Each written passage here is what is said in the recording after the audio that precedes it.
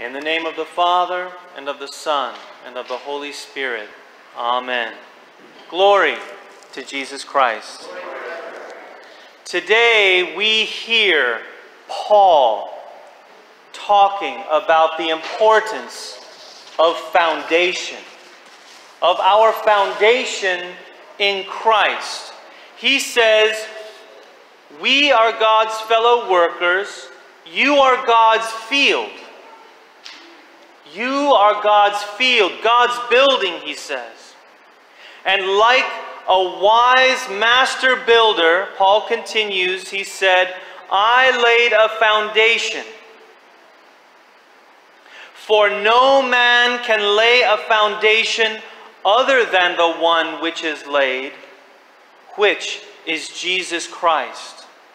Jesus Christ is our foundation. Jesus Christ is the one that everything is founded on. Also including our personal existence. He is the creator of heaven and earth, and each moment God causes us to exist. Each moment God is making this reality itself, heaven and earth, time and space, to continue each second, each minute, each eon upon eon and age upon age that the earth exists here. It is being caused to exist, sustained in its existence by Jesus Christ. And not only is he the foundation of reality, but he is also involved, responsible for each breath that enters your lungs. If you have a breath in your lungs right now, it is coming to you from Jesus Christ himself. That's pretty amazing. So Jesus Christ is our foundation. Paul isn't merely exaggerating. He isn't just waxing poetic. He's not just being carried away in a rapture of devotion.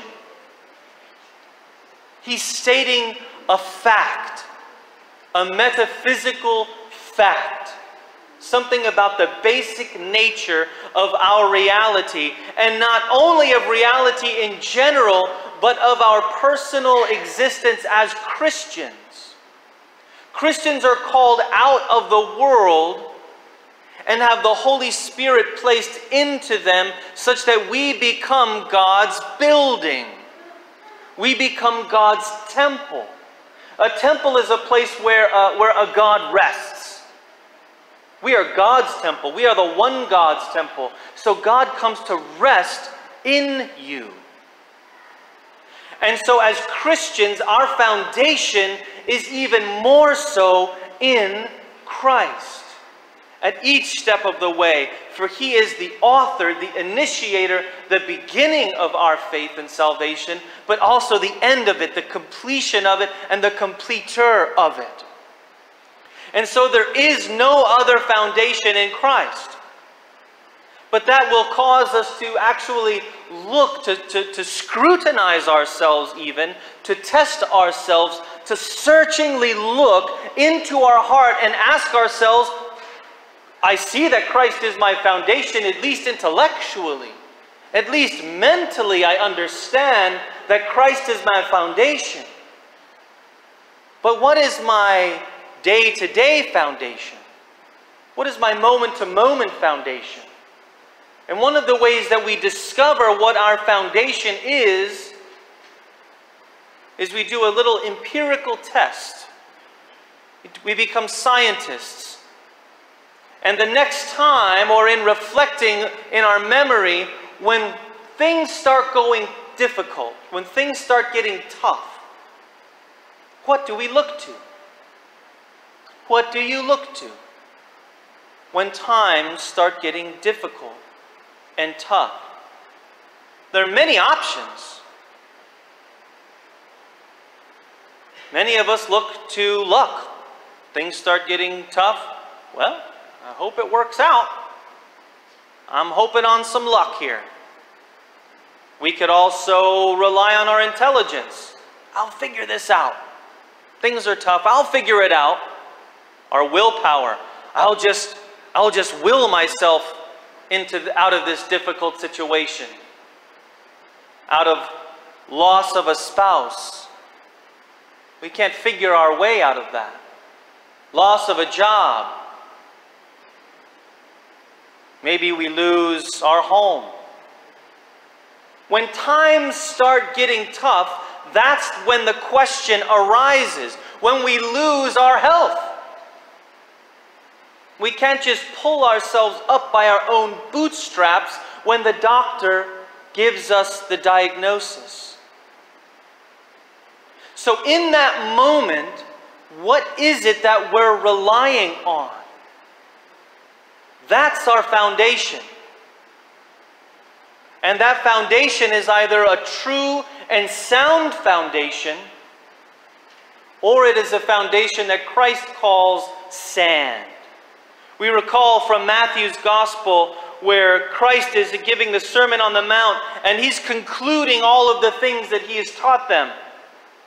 And he says that if you found yourself, if you make these sayings of mine the rock of your life, you will be founding yourself on a rock. Everyone who hears these words of mine and acts on them may be compared to a wise man, Christ said, who built his house on the rock. We know that Christ himself is the rock. And the rain fell, and the floods came, and the winds blew and slammed against that house, and yet it did not fall, for it had been founded on the rock, on Christ. The rain fell, the floods came, and the winds blew and slammed against that house. Who here has not suffered? Who here has not been in distress when the winds slammed against you? And Christ says, on the other hand, everyone who hears these words of mine and does not act on them will be like a foolish man who built his house on the sand. The rain fell, the floods came, and the winds blew and slammed against that house, and it fell. And great was its fall, because it was founded on sand. Notice that to a Christian, they still get the wind slamming against them. We don't become Christians for a more comfortable life. Notice the rain still fell on the Christian. Notice all of the difficulties that fall upon those within and those on the outside. It's the same suffering. It's the same difficulty. But the difference is foundation. What is our foundation? Because if our foundation is in ourself or in the strength of man's hand, which includes technology, if our faith is in medicine first and God second,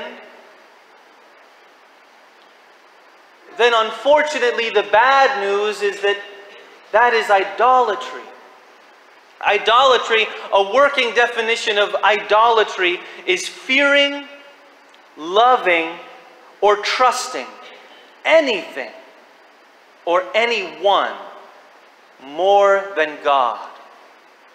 If we trust in ourselves or the strength of man's hand or his medicine or our family or our friends more than God, then we have actually violated one of the root of the Ten Commandments, to place something before God. God says, "Thou shalt have no other God before me." And we can make gods out of anything. People were at that time making gods out of stone, out of rocks, pebbles. People will make a god out of anything. And often we make a god out of man, out of ourselves. According to God's definition, Because anything that we place before Him, that we fear, love, or trust more than Him, is considered idolatry. Does this mean that we don't rely on technology or medicine in any shape or form? No, the question is about foundation. What is your foundation? Because Paul had said also in 1 Corinthians, he said, I determined not to know anything among you except Jesus Christ and Him crucified. The crucified Lord of glory is our foundation. And when you place your faith in Him, nothing can separate you from Him. Nothing can separate you from the love of Jesus Christ. As Paul says in Romans, Christ Jesus is He who died, yes, rather who was raised, who is at the right hand of God, who also intercedes for us. Jesus Christ, the Lord of glory, is interceding for you right now. Maybe you have placed your trust in something other than Him, but He is interceding and pleading your case before the Father right now, who is at the right hand of God, who also intercedes for us. So Paul asks, who will separate us from the love of Christ? Will tribulation? Will distress? Will persecution? Will famine, starvation, thirst, nakedness, or peril, or sword, or even death separate you from Christ? The winds blew, and the rains fell, and the storm raged and slammed and beat against that house, but it did not fall. That's not a reference to your strength. It's a reference to the strength of the rock. It's a reference to the strength of Christ. When you place your faith and your trust and you lean on Him, on that wall, on that rock, nothing can separate you. And then you take your peace into the trial. You take your peace into the tribulation. You take your peace into the suffering.